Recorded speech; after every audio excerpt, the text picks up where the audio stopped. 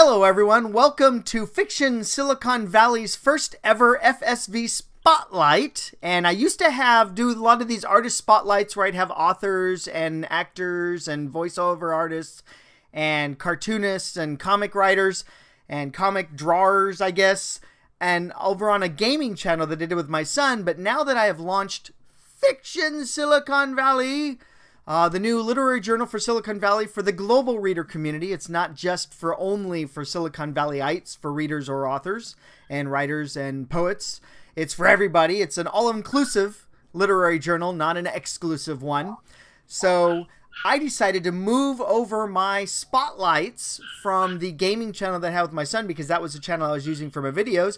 And now I have one here for Fiction Silicon Valley specifically.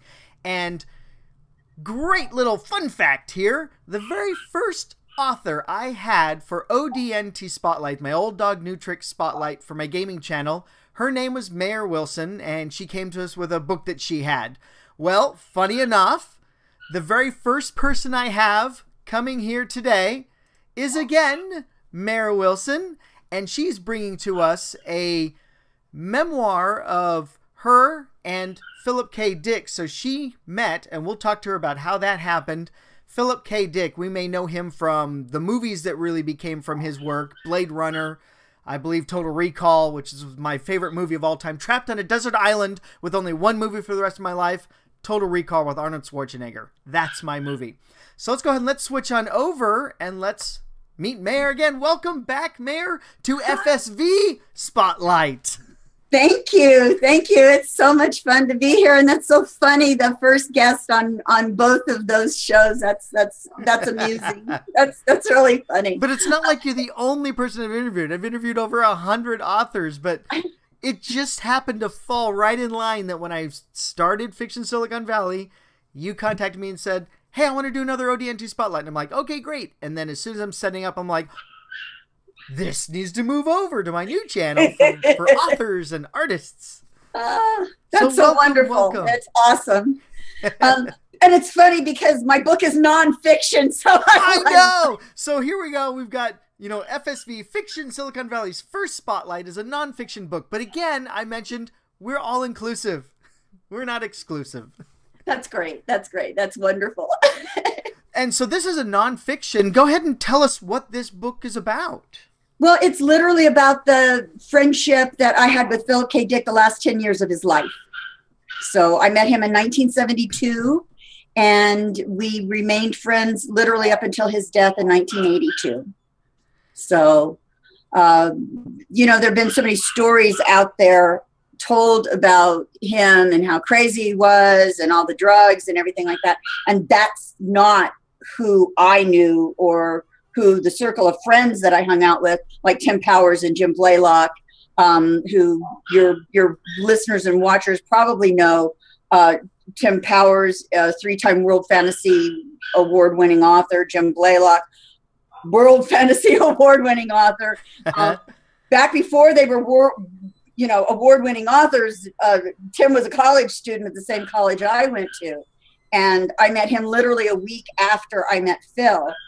The first time we all went out together, we went to see A Clockwork Orange. But I'm not going to get too much into stuff because I don't want to give away the whole book. Right. It's all in the book. Get the book. And I've got all the links down below so that right now it's on pre-order.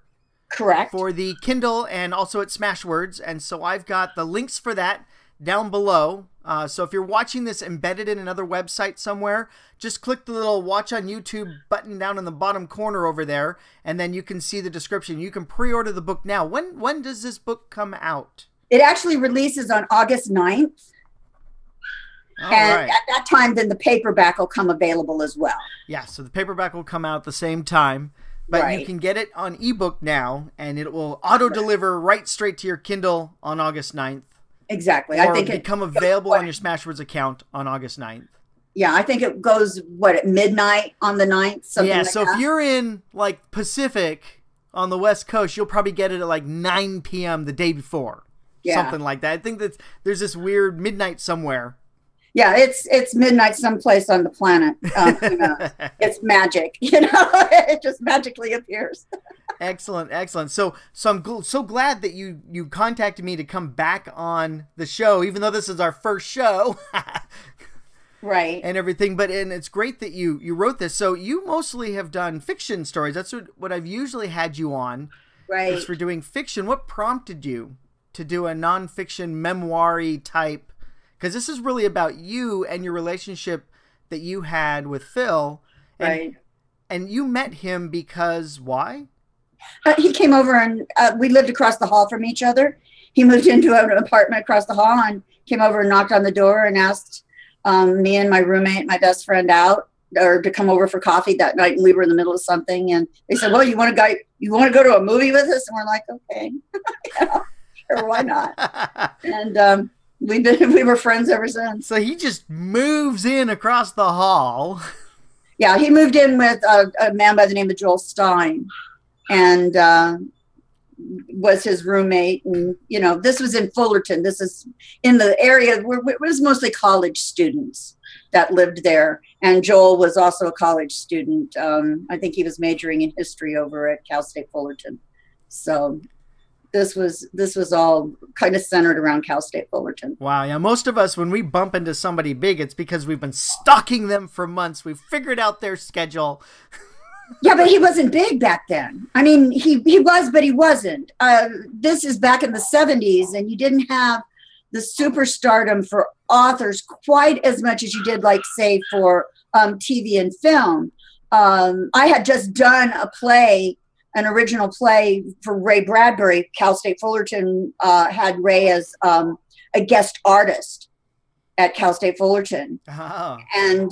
And we were doing the original version of Dandelion Wine, which was a musical version of Dandelion Wine. And so we had Ray Bradbury in and out of our rehearsals all the time. So that was a name I knew, but I'd never heard of Philip K. Dick. I mean, I didn't know who he was. Right. He was running in the circles of science fiction readers. Right. And they knew who he was. But, you know, to me, I didn't read science fiction back then. I didn't read fantasy. I read mysteries and horror and stuff like that. So, and mainstream. So it was really interesting and historical. It was really interesting to meet. I mean, he said he's a writer, and I said, okay, you know, that's great. Woohoo! So he didn't start getting big until literally the last year of his life. That's when the mainstream started becoming aware of him with Blade Runner coming out. Right. That's when he started making money. But he was dirt poor, you know, when he lived in Fullerton initially. He just didn't have a lot of money. It was hard to be a science fiction writer. Yeah. And, you know, back then they called him the black humorist of science fiction. That is, he had so much humor. And that's when I just did the Philip K. Dick conference back in April of this year. And that's one of the things that I said, I really wish they would realize a little bit more and recognize and go back to that he had a lot of humor in his books that I think people have missed. Well, I think the translation to movies, they might have just skipped that part. Possibly. You know, as they translate the stories, go, well, he's, you know, dark, gritty sci-fi, so that's what we're going to focus on, and they just kick out all the funny stuff. Yeah, but you got to understand that most of his stuff that Hollywood has done so far, don't get me wrong, it's wonderful, I love it, but it has so little to do with his actual work. You mentioned Total Recall, which is my favorite short story of his. Right, I can remember it for you wholesale. We can remember it for you wholesale.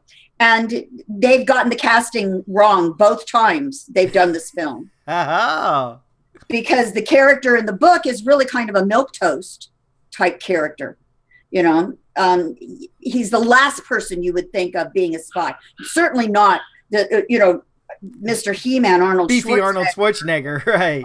Or Pretty Boy Colin Farrell. I mean, this is not, this story is about the last person in the world you would expect not a guy that it's plausible. And both times they've done the casting on this, they've gone with these guys. Oh yeah, I could buy him as a spy. I could totally see him, right? Oh yeah, and it shouldn't be. So they've gotten the casting wrong, and I think they've missed the whole point of the story itself in the movie. Now, having said that, do I love the movies? Yes, I love the movies. They're great. They're wonderful. They're just not what I would have done. They're not the choices I would have made if I were adapting his story over. Right. So they took something that's actually got a lot of depth to it for a short story. It's got a lot of depth and complexity to it. And they turned it into an action movie. Yeah, both times. Both times. And to me, that misses. So as far as I'm concerned, those are two really great movies, but they still have not made a movie of We Can Remember It For You Wholesale yet, in my opinion. So we're still waiting for a good movie adaptation of that short story. Well, and let's not say good. Let's say an accurate. Yes. Because we've had two good movies. I loved them both.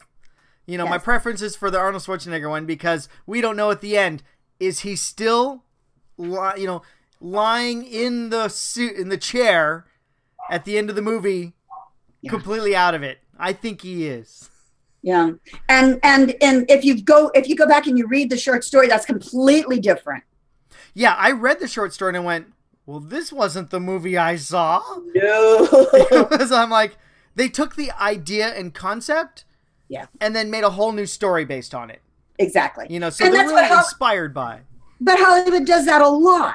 Yes. I mean, you have to go into a movie based on a book or on a story knowing it's not going to be the same as your book or story, especially if you're dealing like with the Harry Potter series. So many people were talking about, oh, this isn't how it was in the book.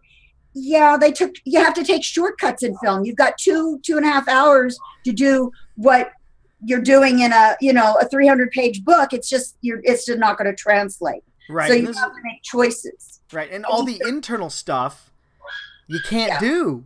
No. That we can easily do on the page, but it doesn't translate unless you do a voiceover, and that's a wholly different kind of genre. Exactly. So it's a wonderful. I love the film versions of Phil's work, but I take them with a grain of salt. I don't go, oh, this is such a faithful adaptation, because they're really not. Right. They're inspired by. Yeah. But are they fun? Are they good? Do I like them? Do I enjoy them? Absolutely. I enjoyed all of them. I did too. They're great. And Blade Runner, with the sequel of Blade Runner supposedly coming out in 2017, some really exciting stuff going on with Phil's work. I caught the first half of the first season of Man in High Castle so far, because I'm watching that on Amazon Prime. Right. And loving that. Gosh, that one, I have to say, it's been so long since I read the book that I'm like, was this in the book? I'd have to go back and read the book again. Now you got to read the book and go, well, they didn't follow the book.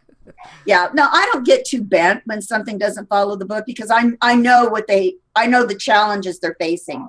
Exactly. So, the different storytelling mediums require different methodology. And you have to go into it with that idea. And if they get anything close, they yay and be happy with that. So seeing the film adaptations is always fun for me. But I think the whole thing with Total Recall and We Can Remember It For You Wholesale, at least for me, is because it's my favorite story that he wrote. I keep hoping for one a little closer. Ah, yes. And so, you're saying that the We Can Remember For Wholesale is your favorite story of his that he wrote. When you met him, you said you weren't really reading any science fiction. No, I didn't read science fiction at all. But he got you into science fiction. Yes, he got me into science fiction. And that's in the book, too. So I'm not going to give that story away. Well, we won't get the details. Read the book. Yeah, read the book when it comes out. I had a really interesting question that somebody asked me on my website this morning that, you're saying that this guy, and I'm paraphrasing, you're saying that this guy's all warm and fuzzy, then why are all these stories out there about how nuts he was and this big drug addict and all that stuff? And I'm like, well, you know, that's my answer was, that's the whole point of me writing this book. A couple of years ago, I was talking to Tim Powers, and I said, you know, Tim, we should co-write our own book about Phil. And he's like, no, you should write your own book about Phil. And I had several other people who were big PKD fans who said, oh my gosh, you knew Philip K. Dick. You need to write your stories down. And I'm like, yeah, whatever. And then I just had enough people about the same time say, please write this stuff down. Please do something. So a couple of years ago, I started writing the book, and I'd get up to the last year and I'd stop, because the last year was really hard to write. I was with Phil a lot the last year, especially the last 6 months. We were getting ready to go to Europe for 5 weeks. Then after we came from Europe, we were going to hit the premiere for Blade Runner in New York City. So, I mean, there was just a lot going on that last year. So I'd get up to that last year, and then I'd stop and I'd put it away and I'd go do something else. And then I'd come back to it, and I'd start at the beginning and I'd tweak everything I'd written, and I'd get to the end and I'd stop again at that last year. And then this year I said, okay, you're not getting any younger here, chickadee. You need to like get off the stick and get this done. And I had some people really nagging me too, which probably didn't hurt or help or something. And so I came up with a way of putting the book together that actually allowed me to get through that last year. And I wrote that whole last year. I wrote the first version of that. It was about 16,000 words, and I wrote it in like 3 or 4 days. Wow. I sat down and just wrote it all out. And then I went back and filled it in and got past that hurdle of having to write about that last year and write about the stroke and write about his death. And which was the tough part of the story. Yeah, that was the hard one. So once I got the bare bones of that down, then I went back and I did the, filled it in, and it was just kind of, okay, got that part done. Once you get past the mental hurdle of putting that down and committing that to actual print on paper, then you can look at it more analytically with an editor's eye and go, okay, well, we need this. This should be a little juicier. This need a little bit. And now you could really step back from it.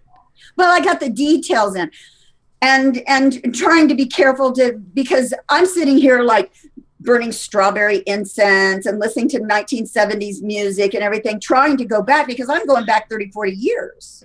Right. Going back to 1982. 44 years ago. So, but the thing is some of these memories were so strong that I have remembered them. And I've told these stories throughout the years. So to friends and things like that. So I was able, it's not like I had to just go back and remember something I haven't thought about. Right. You've been thinking about it, and everyone told you got to write this down. Yeah. This is good stuff. Yeah.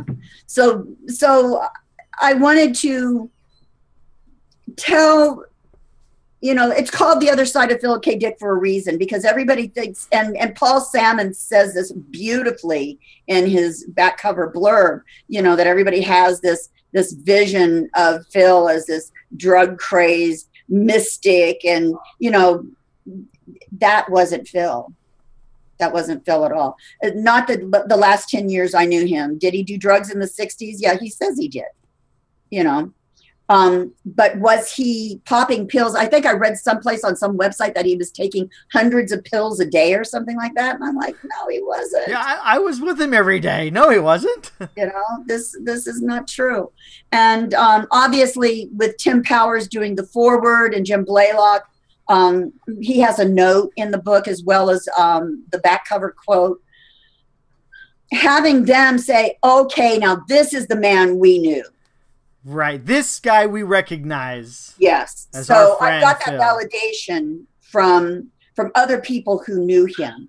And the question was, well, why do all these other people, the question this morning on my website was, why do all these other people how come so many other people have this other vision? Well, you have all these people who've got second and third hand accounts. All it takes is, oh, my friend knew him and he did a lot of drugs in the 60s. Well, yeah, but what does that have to do with the last 10 years? I'm not talking about the 60s. Other people have talked about the 60s. I wasn't there. I can't comment. And you can't always go by what Phil said either, because Phil told stories. He was a fictional character by nature. He told stories. So so I wanted to give the view of the person that I knew. Right. And was he eccentric? Absolutely. He was a science fiction writer in a very tough time of being a science fiction writer. Yeah, he was very much so.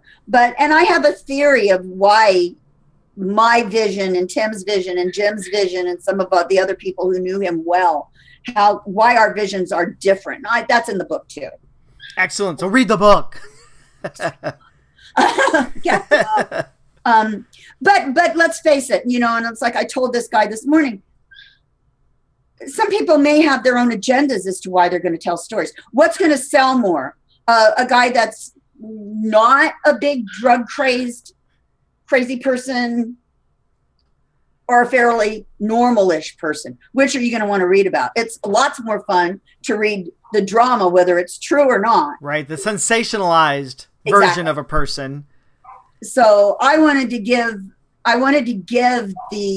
the truth of the man that I knew, that Tim Powers knew, that those of us who literally did hang out with him and knew him for all those years knew, as opposed to others who may have had their own agendas and their own reasons for how they painted him. Right, or may have just heard from somebody, or knew him back in the 60s when he was less stable. Right, when he was that person or something like that person. I don't think he was ever. You knew him for a decade. That's an awful long time to know somebody. You're going to get to know somebody very well if you know him for a decade. Yeah. And I did. And I knew him for 10 years. And I went through wife number 5 and all of that and that divorce. And so, I was there through the whole thing. As was Tim Powers, as was Jim Blaylock, and that circle of friends that interacted with Phil, regularly, especially those last couple of years, and especially the last year when things started really picking up for him with Blade Runner, and that being, going into a film, and I've got all about that.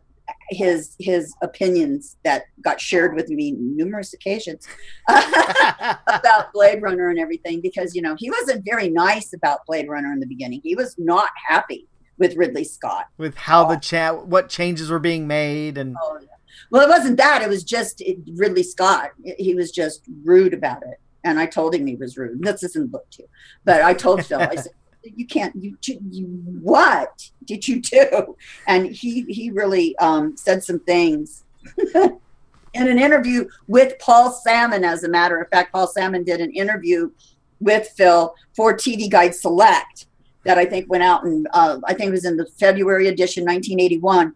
And he really was not nice to Ridley Scott and said some things that I'm just like, oh, I can't believe you did that.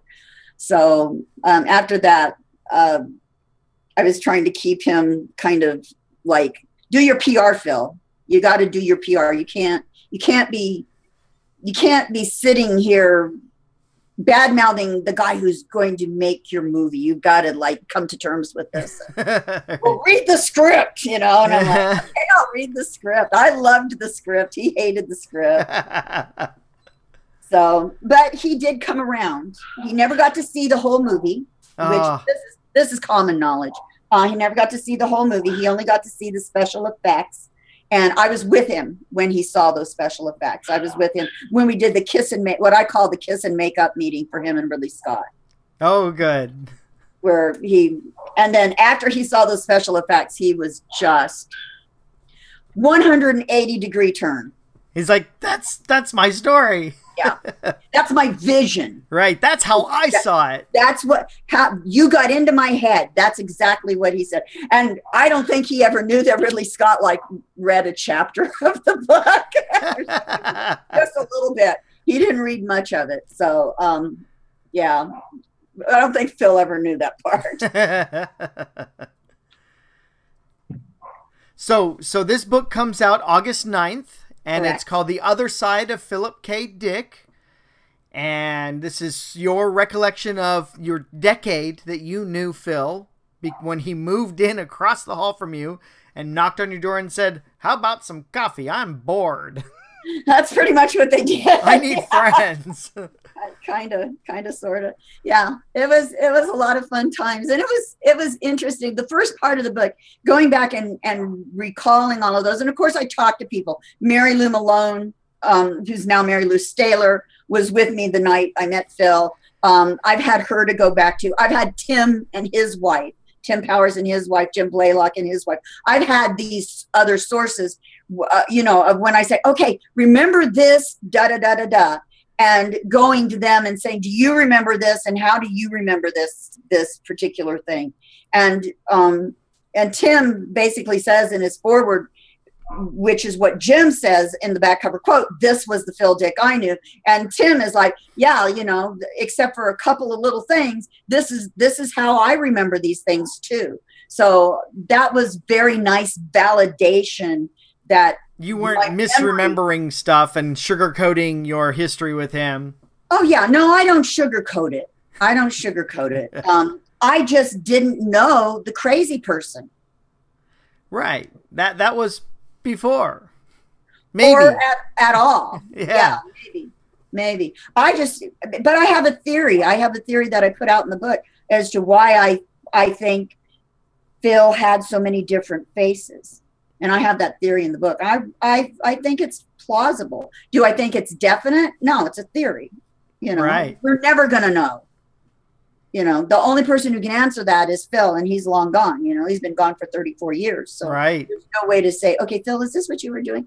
But certainly those of us who knew him really well as, his friends, his inner circle of friends have a very different take on the real person. Now, I have not seen they've done, biopics about him too. I think Bill Pullman was in one. I've never seen any of the pictures. I've never seen them. You probably wouldn't recognize who they were portraying. Yeah, I didn't want to see them. Right. It took me years to be able to read any of his books again. By years, I mean like 3 decades. I couldn't read them. I'd start to read them and I'd have to put it down. It was just like, I could hear his voice in my head and I put it down. And then when I started doing my research for the book and started writing, and I discovered some of these old interviews from radio and where they'd recorded him, and getting to hear his voice again was just, it was hard. I can imagine. It was like, oh my God. It's like the years suddenly fade away. Yeah. And you have to go back and get in that mindset and try to be as faithful and truthful as you can, and not make up something simply because it'll sound better some way, Right. Or sound more dramatic. I think it was dramatic enough just as it was. It may not be for some people. They might prefer the crazy drug guy, but I didn't know him, and I don't like that version. I mean, that's not who I knew. Right. That doesn't mesh with what you know. Mm-mm. Mm-mm. And or Tim Powers too. And they've asked this, and I was at the conference. Tim and Jim were saying they did a panel, and they said the same thing. This wasn't the guy. This just wasn't the guy. So I think in terms of showing a different side of his personality and showing a different version of the guy we knew, I at least Tim and Jim and other people have said that this is important. Adding this to the stories that are out there about Phil, that getting this particular version out there is important. It's critical to get the complete Phil out there. I think so. Because everything has been focused on one small aspect, depending upon how sensationalized it's been made or how true it is. everyone's glommed onto that. And fortunately, you're around to Still. give us the other side. So far. Yeah, that was the other thing. It's like, okay, you're not getting any younger. You better do this if you're going to do this. So. Before we have to remember more about you remembering Phil. Oh, yeah. Yeah. So I actually did research, making sure that, I talked to people who would know something that I might not remember, some little detail or something that I'm like, okay, I'm remembering this. Is this how you remember this? And them saying yes or yay or nay. And this is what I think. And then reminding me too of things that I'd completely forgotten about. And then I'm like, oh my gosh, I'd forgotten about that. And then I'd remember the minute they said it, like, oh yes, I know that now. And then I could sit down and remember exactly what happened. So it was an interesting process writing this, and then trying to be honest about who I was at the time too. Because I'm not the same person I was when I was 19. Right. Yeah, we all shift and change, but it's good that you did your due diligence and still had contact with a lot of the people from then so that you could say, am I remembering this right? Yeah. Well, we have stayed in touch over the years, and I think that's a testament to how close we were back in those days. Right. That we can still, that I could pick up, I can pick up the phone, or I could email Tim, or I can call Mary Lou and say, hey, da da da da da. And they'll take your call. They'll answer your email. Yeah, they'll actually answer it.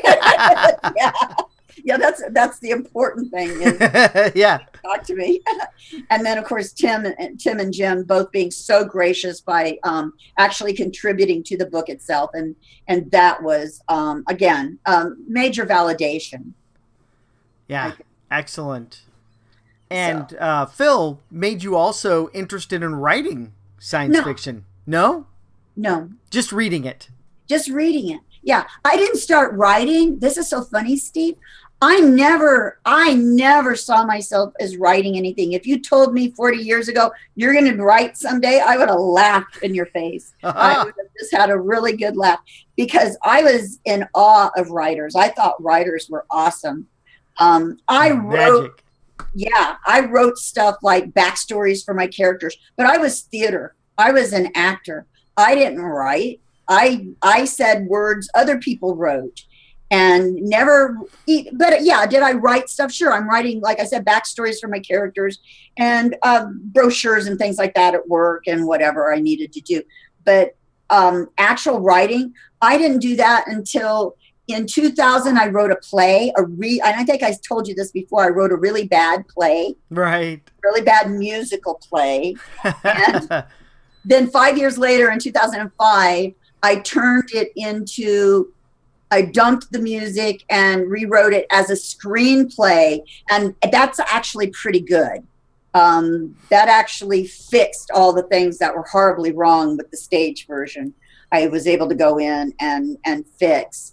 And the screenplay is actually decent. I go back and read it every now and then and go, oh, this wasn't pretty good. Yeah, this wasn't so bad. The first version, no, horrible, awful, terrible. But yeah, the screenplay. And then in 2010, this woman I knew said, I'm writing a book. I'm like, I should write a book. I had an idea about 6 months ago for a story, and I wrote it down for some unknown reason. And so I went and digging, and I found out my little thing. And here's my big idea. She senses things. That's what I wrote down. That was it. Okay, that was my big idea. All right. So I sat down and went, okay, now what can I do with that? And I just kind of put it in the back of my mind. And not long after that, and I think I told you this story before, but I'll tell it again just in case, since it's a new show. New show, new crowd, new listeners. I played World of Warcraft, and you know how there are all of these Taurens. Everybody and their brother has to have their character named Moose something or other, because Taurens are cows, right? Right.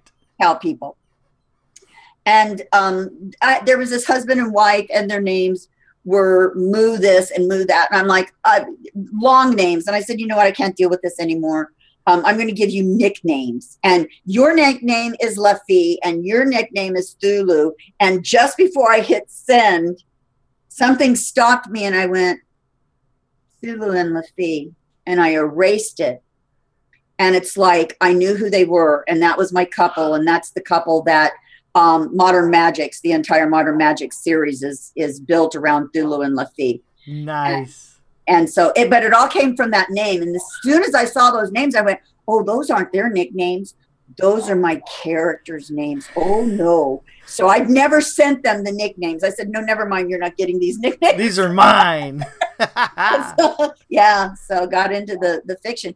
So I had never thought of writing, you know, until for almost 20 years after.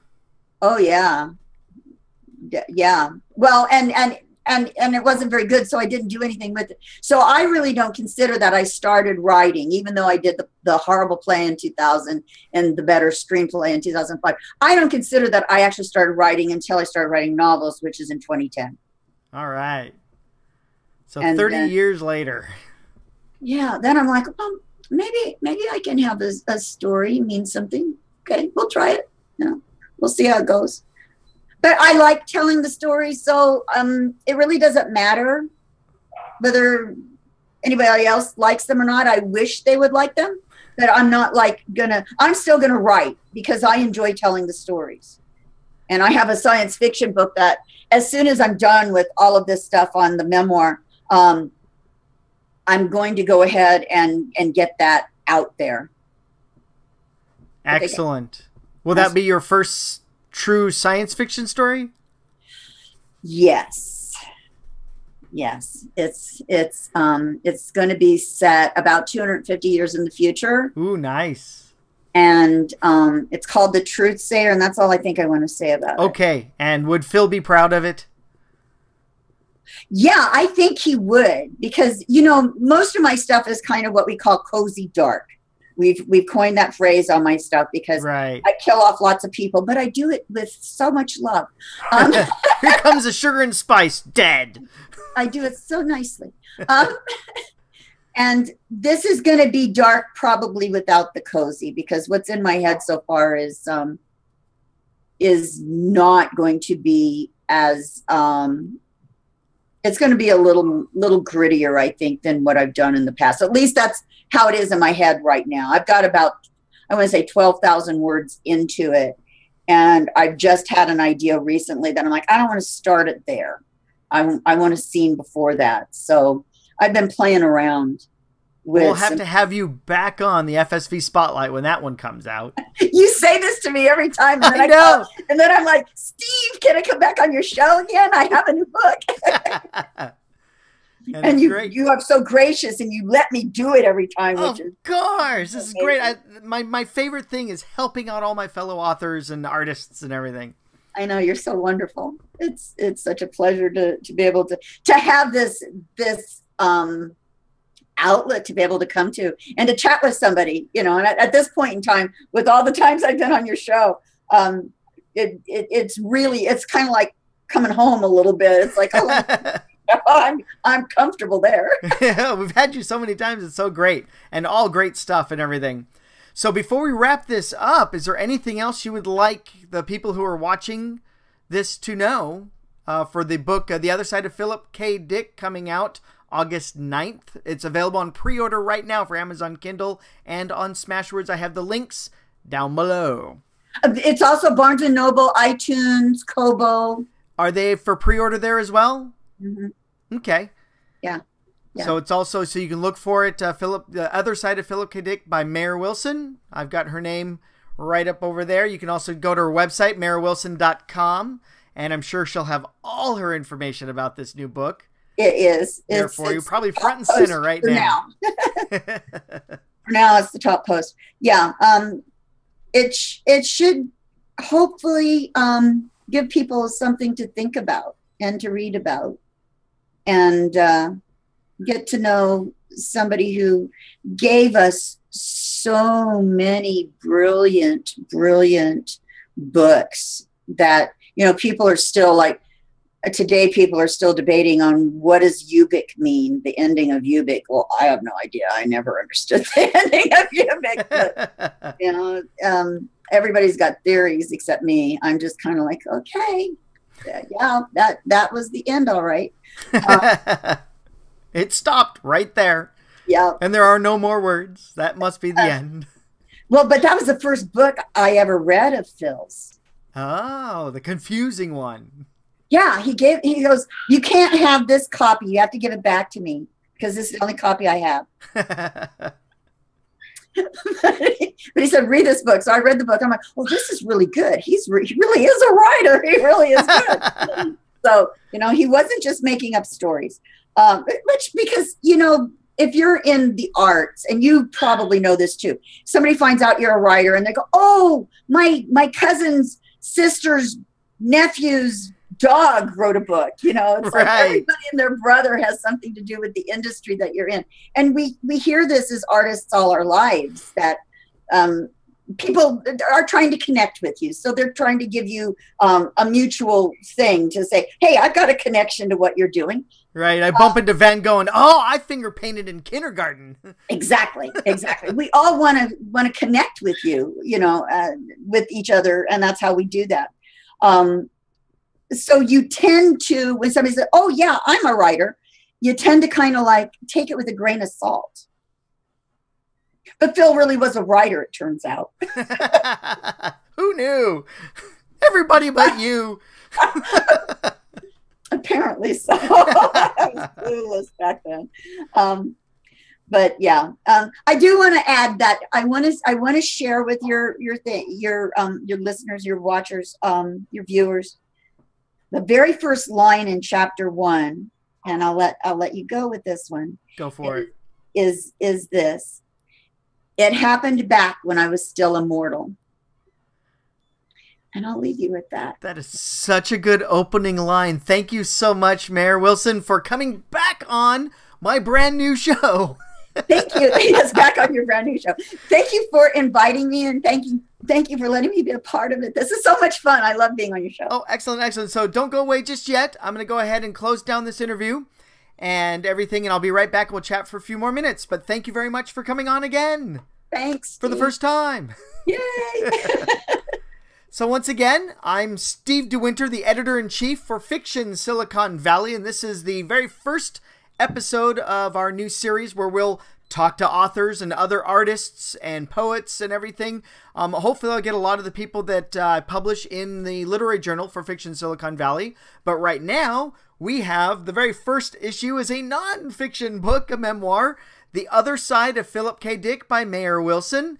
And we just got done talking to her, and very interesting. I highly suggest. I've read a little bit of it, and I didn't have much of a chance to read the whole thing. She sent me the book, but I read a little bit of it. And I mean, with an opening line like, "This all happened back when I was immortal," is such a great, powerful opening line, and it fits in with the whole concept of Philip K. Dick being a science fiction author and really going into the speculative fiction and just talking about a world outside of our own. And so that's really good. So definitely check it out. I have the links for Amazon and Smashwords for the Kindle editions down below, and you can go ahead and check out Maer Wilson's website at maerwilson.com. And she'll have links for other things if you want to get it on Barnes & Noble for your Nook or your Kobo, or also for iBooks and Google Play, possibly. You know, she'll have all the links there at her website. So once again, thank you very much. Steve DeWinter, editor-in-chief for Fiction Silicon Valley. Thanks for watching. Have a great day. Bye.